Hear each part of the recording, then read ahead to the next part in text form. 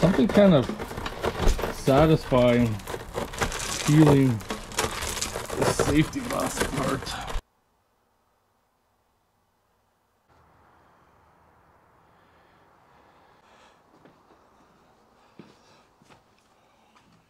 Good day, everybody. Welcome to another video, and it is freaking hot out there. I don't know how the heck you Americans do it down south, because it's like 90 some degrees right here, and I am ready to die. The AC's been working overtime, and telling you, it's not been a good time. For those of you who live in Canada, make sure you change your furnace filters if you're running AC. I do mine every 3 months, and that's how mine looks like after 3 months. I see some people don't change their furnace filters for over a year or more, and it's just a big freaking mess. That's how you have expensive repairs. Anyways, that's not what this video is about. This video is about, we gotta try to do something with the trailer window. We're gonna do a good check over because we got the Outdoor Adventure Expo coming up pretty soon. It's a good 5-hour drive, so I gotta get everything ready.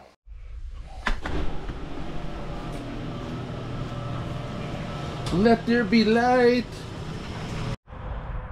After the trailer's done, the JK is gonna need a real good going over. Rotate the tires, including rotating the spare. I changed oil on this when I did the seal again, but I didn't rotate the tires because honestly, I may have driven it like 3,000 kilometers in the last year. Uh-oh. Sometimes after it sits for a bit, it's a little cranky. You notice that the tack isn't working?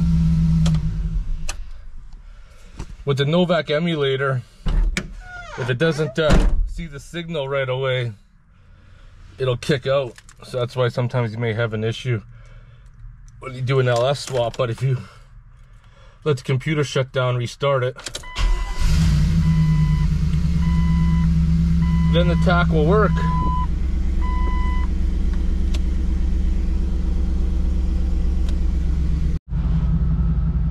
I'm telling you right now, I really like the Cherokee. I gotta peel that cover off, shove it in the bag.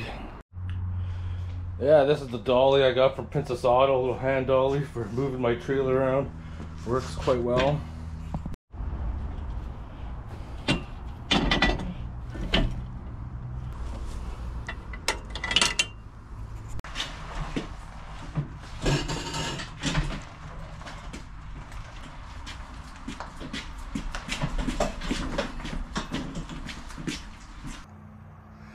I was kind of worried about the height. I'll have to figure out when to get it on, but I'm sitting at about 17.5 inches.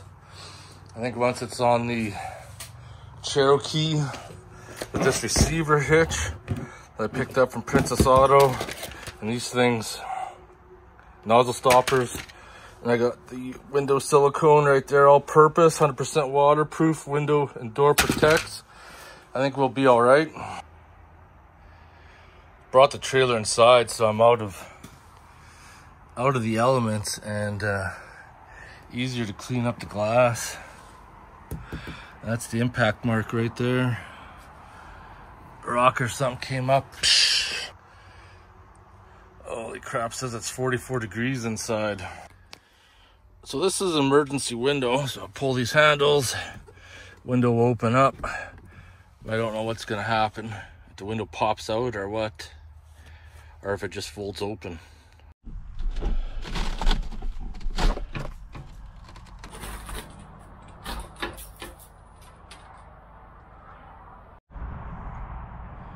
Pop the window open, got some shards of glass, you can see it's peeling.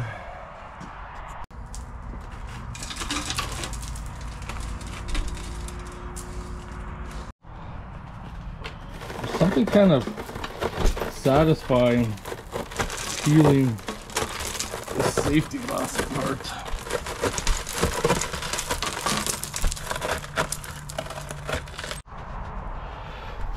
I come to the realization that cleaning up this window is not going to be a quick job. It's going to take me a few hours at least.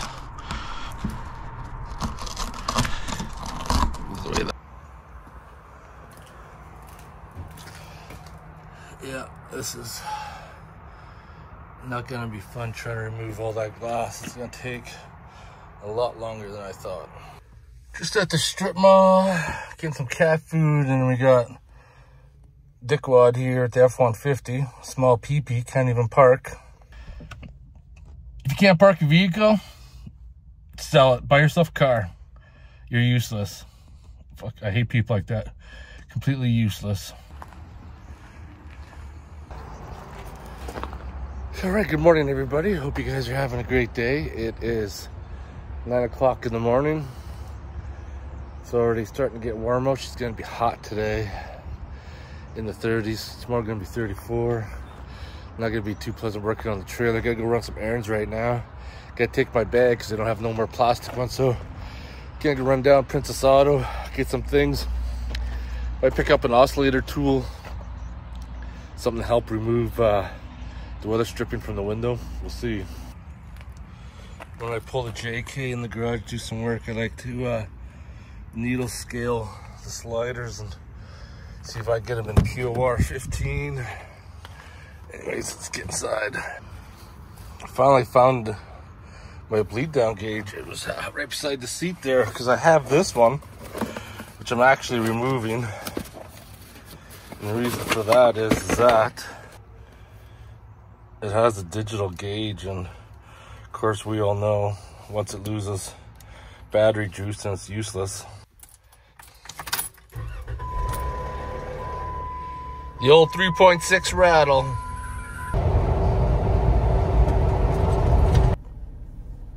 All right, let's go drop some money at Princess Auto.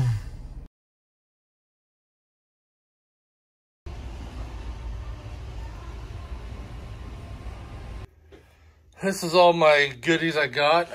Got a new portable water container, 20 liters. Some other one's got some issues. This is the weather stripping I'm gonna use to separate the plexiglass from the glass. I got these Power Fist 1/8 rivets, 50 of them. And this is the sealant cutter that I'm hoping to be able to use on the glass. Picked up this half-inch breaker bar, and I needed 19 mil socket that I ordered off Amazon. Only because I want to put it in the Cherokee. I don't like the way like the factory jack is, or the factory wrench, so I want like an actual breaker bar. Not that I'll ever use it, hopefully, but just in case I do, I'll have a real breaker bar and a real socket. And this universal push-pull retainer, because when you're working on a vehicle, you always seem to damage these, and it's a pretty good buy. Like, go to the store, I can get like 4 little packages for the price I paid for this. I got 1/8 drill bits because you always end up breaking them. And this is a 3-piece set. I got a trailer coupler, and I got this from Metal Supermarket, this chunk of metal, 1/4 inch thick. That we're gonna weld that on and then put that in there. So when I go camping with the Cherokee, because I don't need the off-road hitch. And this tool here, I got a smoking deal. Power Fist. We're gonna see how good this thing is. We're gonna have a look at all that later. I'm gonna come back out to the garage later this evening. It's about 2 o'clock in the afternoon right now, and it is too freaking hot. It's like 30 degrees outside, and it's gonna be sweating my bag off inside here. Evening, I'll come in for a few hours. I'll get up tomorrow morning, work another few hours. The afternoon's going to be even hotter, 34 degrees. It's supposed to super cool off on Friday, my last day off. So I'm hoping I can get this trailer finished out the door before I go back to work. I did pick up a new USB connector. I have the, if you guys remember, I put one in down there, but I actually got a USB-C and a regular USB connector that I'm going to put in. It's going to screw onto the wall with a switch that goes on off. That way, when I'm out camping, it's not on all the time using power that I don't need to be using. Hello, Miss Carmen's. How are you doing? How are you keeping cool on these hot days? I know. I know. How you doing? I know. You're so loved. You're so loved, Miss Carmen's. You are. You're not choosing violence too much anymore. You're choosing compassion. I know. I know.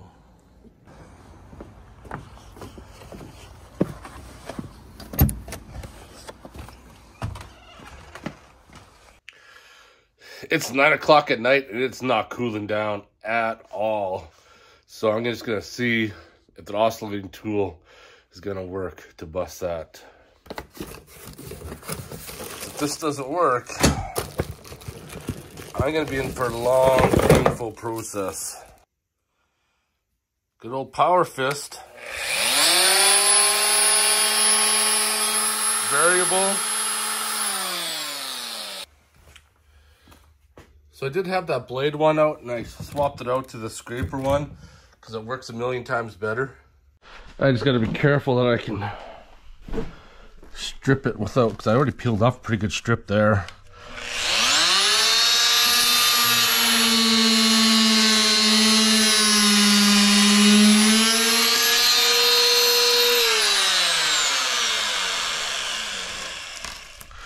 And if I can continue to do that and not break the window,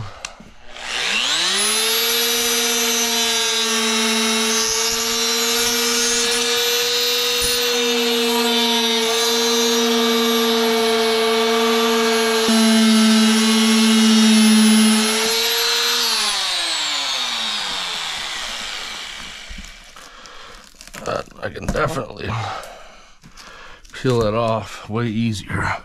Way easier. Well, that made quick work.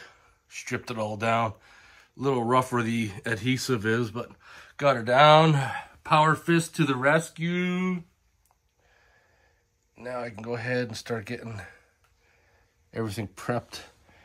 Got 1/8 rivets because I don't have that much room in there. I'm not going to be able to put any on the top, so hoping it sticks good because I got this down here, and I do the top, I'll just have to put some tape or something. All right, get some glass cleaner on there.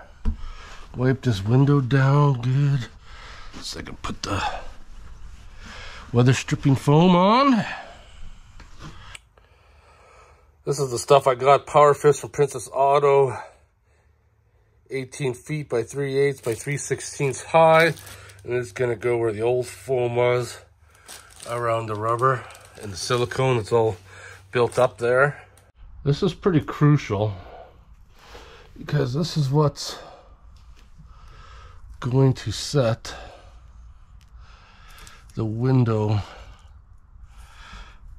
or the window gap so that the new plastic window isn't going to be touching on the glass, which could cause it to vibrate and break. Let's cut that off.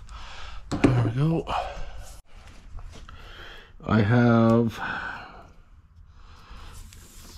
some adhesive sealant coming in from Amazon. It's going to be delivered sometime today. So I'm going to get this all prepped up first.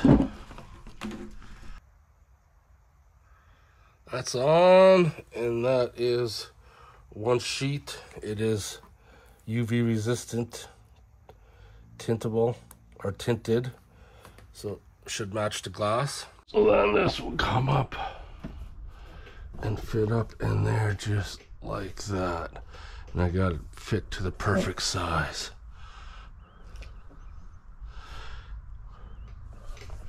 And once that special sealant comes, hopefully the adhesive will hold it together. That's what the game plan is.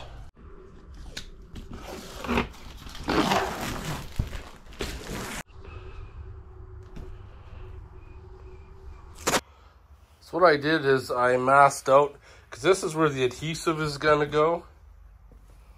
So as you can see, the gap in here, I'm gonna fill, I'm gonna take this orbital sander 400 grit and just kind of rough it up.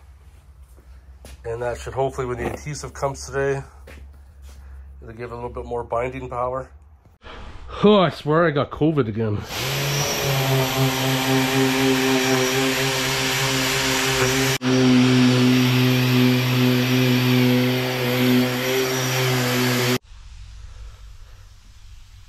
Cleaner on there.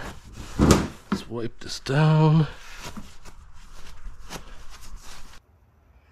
There I am, I'm all set up. Package is out for delivery between 1:30 and 4:30, so a few hours.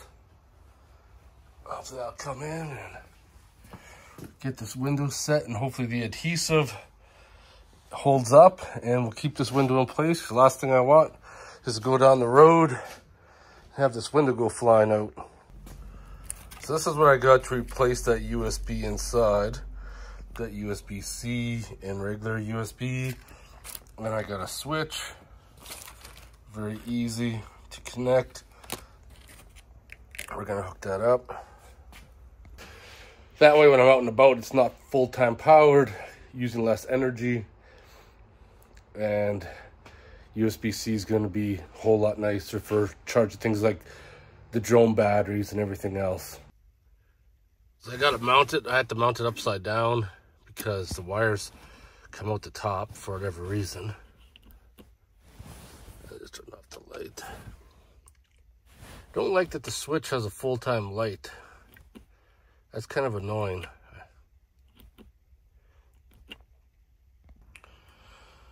All right, the goods just showed up. This is what I'm gonna use on the window. Yeah, we're gonna find out by tomorrow if this stuff's gonna work. I'm not sure if we're gonna use the whole tube or not, but these bad boys right here are a lifesaver.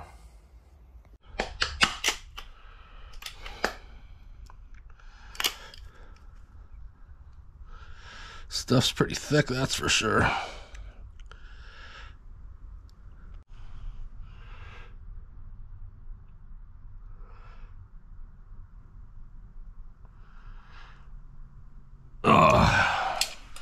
This is where a power gun would come in so much more handier.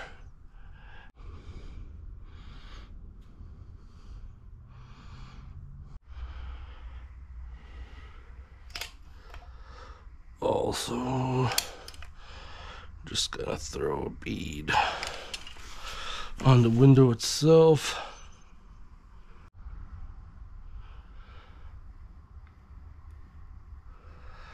I just hope this stuff can stick.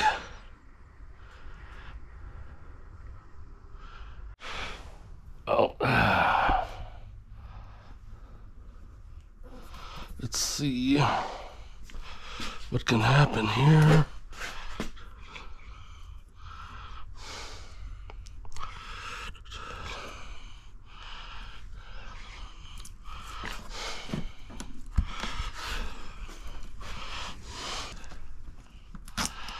Fucking tabs.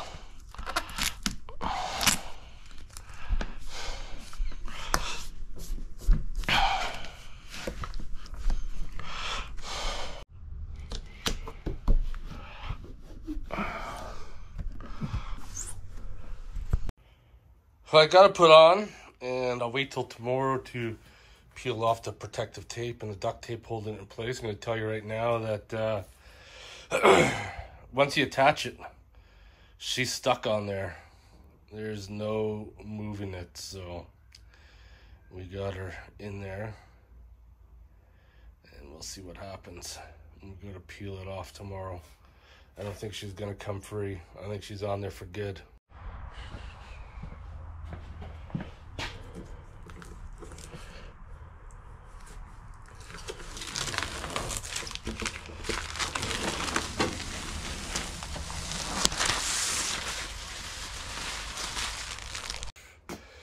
Then I'll take care of any issues. The only problem is that it'll crack over time, and she'll get scratched, and there's no way to buff it out. But it is what it is. I don't want glass, because if it broke once, it's going to happen again. And let's fingers crossed that this cures the issue.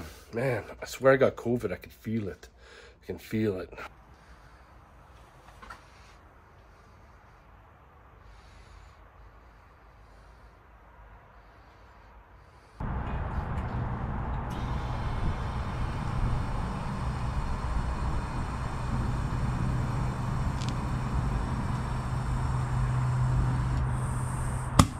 Good day, everybody. I'm back outside in the garage. I'm on another set of days off. Actually, I'm on holidays right now.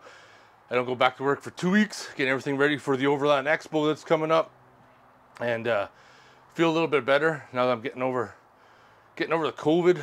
Last week at work's been extremely tiring, to say the least. Just felt exhausted, and usually on my first day off, since I work nights, sometimes I only sleep until like 2 o'clock. Today I just couldn't do it. Just couldn't get out of bed till at least 5. Just exhausted, worn out. We've got to finish this trailer so I can get the Jeep in and start doing the maintenance on the Jeep before I head out on the trip.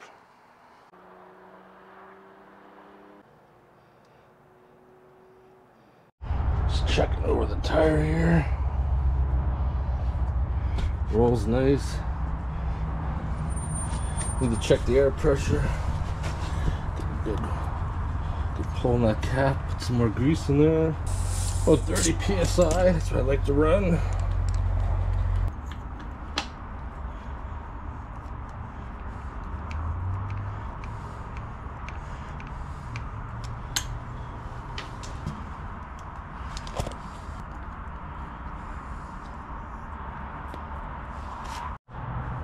What I love about this jack is that it works perfect for me for tight spots.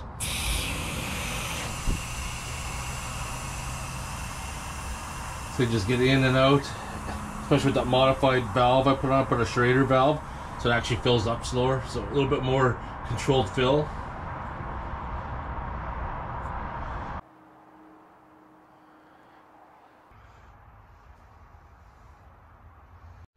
Just over here at the mill, gonna get things set up. Gonna use a 2-flute end mill, do a plunge cut. I already did a 1/4 inch plunge cut right there, so get this set up and put stew. Now, the thing with an end mill is an end mill can cut way faster than a drill bit. You got a sharp end mill, she'll just chew right through.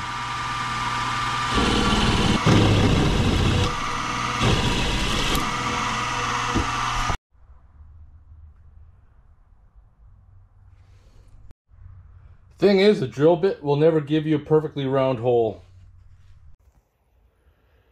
Just got to pull the old ESOB Rebel out, and then lay some beads down in here and on the top.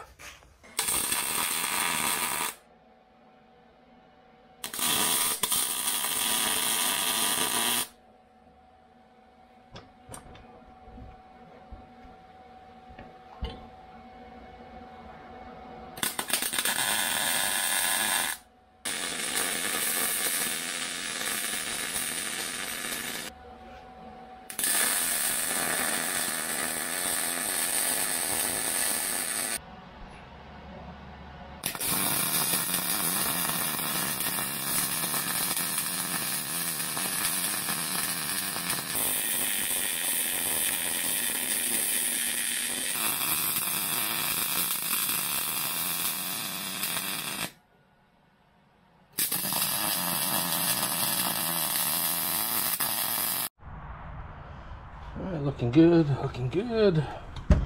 Got this backside welded too. Got a little lazy towards the end where I put the little tacks in from before. She's in there nice and solid.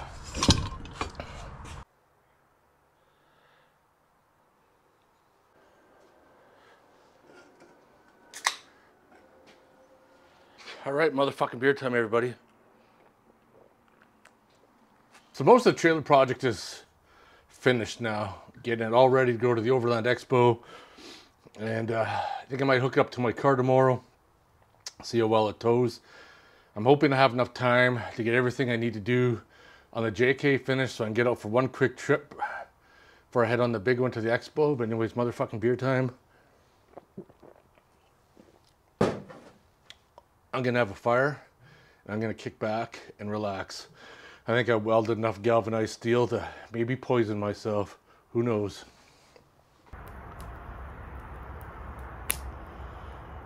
Oh, it's been a few weeks, but sure feels nice to finally have a fire, kick back, relax.